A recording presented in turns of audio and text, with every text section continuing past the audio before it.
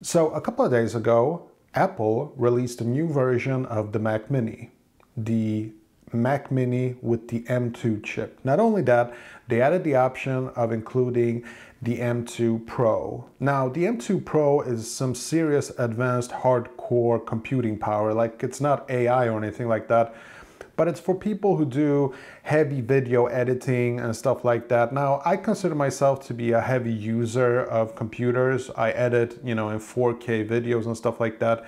But I would still argue that the Mac Mini M1 is the right choice for pretty much all people. So in this video, I wanted to explain the reasons for that. Now, I did want to also mention that the new M2 Mac Mini, the M2 Pro, these damn names, I'm telling you. It did also come with the addition of 2 USB-C Thunderbolt ports, which is actually quite good. Sometimes I wish I had more ports on my Mac Mini, but 2 ports it's sufficient. It's not bad, I'm not complaining, but I would still argue that the Mac Mini M1 is the most optimal choice for most people, especially now with the M2 being released. You can probably find really good prices on the M1 version, right? So the reason I would say is this: the M1 chip is so brutally fast, it's so good, and if you look at the charts, if you watch other YouTubers that have made videos comparing the Mac Mini M1 versus the M2 versus the M2 Pro, yes, if you get the M2, you get twice the speed when you're exporting video files from something like Final Cut Pro, and if you get the M2 Pro, your videos will export basically in even half the time of that, right? So needless to say, if exporting video files is important to you, then yes, the M2 Pro is a very good option. But when it comes to like fluidity and just working, I doubt that most people would notice any kind of difference, even pro users like myself. So I'm in a fortunate position where I could actually go out and get the M2 Pro version if I wanted to.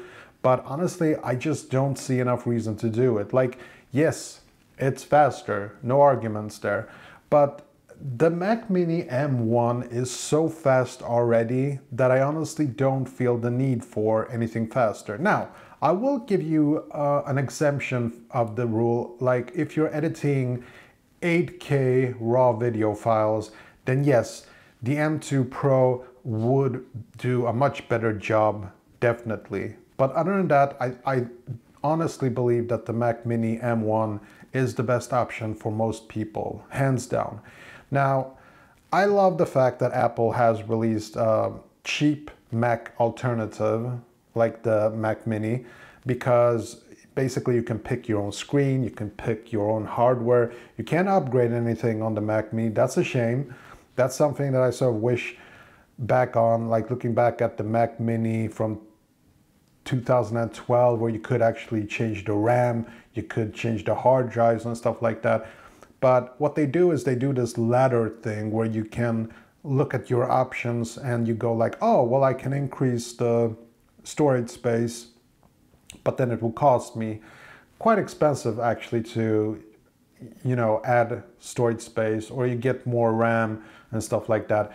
But I will tell you this though, if you're gonna do any upgrades to the specs when you're getting your first Mac Mini, get the 16GB version over the 8GB version. Like, that's a must. Like, that's a no-brainer. Just trust me on this.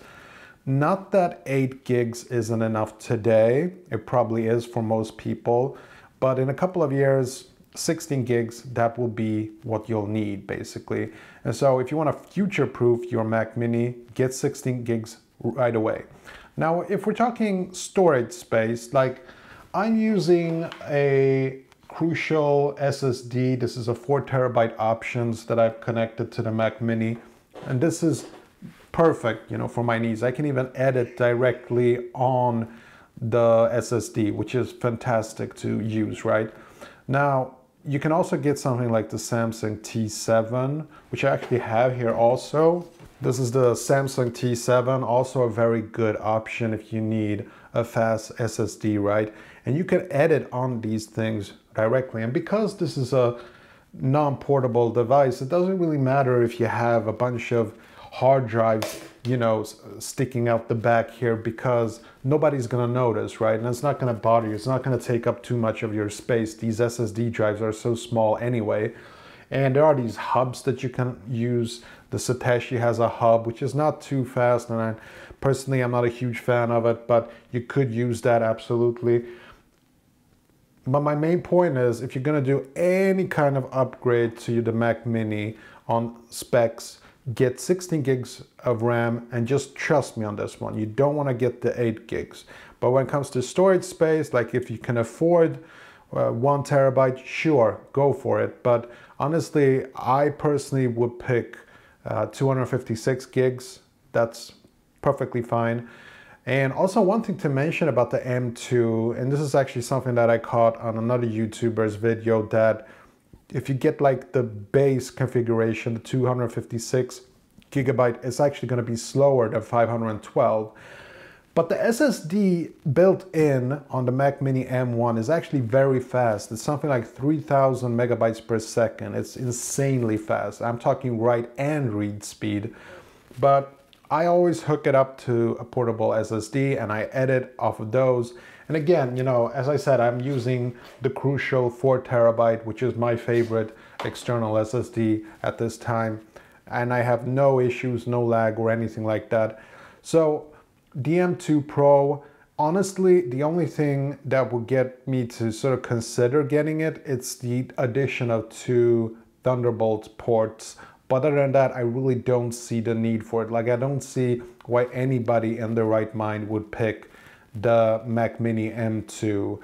Obviously, if you have the money, if you want to future-proof it and stuff like that, go for it. But for my money's worth, I think the Mac Mini M1 is still, like, it's kind of crazy when you think about it. It was released in 2020, and I still think it's the best option out there. It's the most valuable Mac computer that you can buy right now. Anyway, this was a little video that I wanted to talk about why I personally would pick the Mac Mini M1 over the Mac Mini M2 or M2 Pro. Hope you enjoyed this video, and hopefully I'll see you in the next one. Take care. Bye.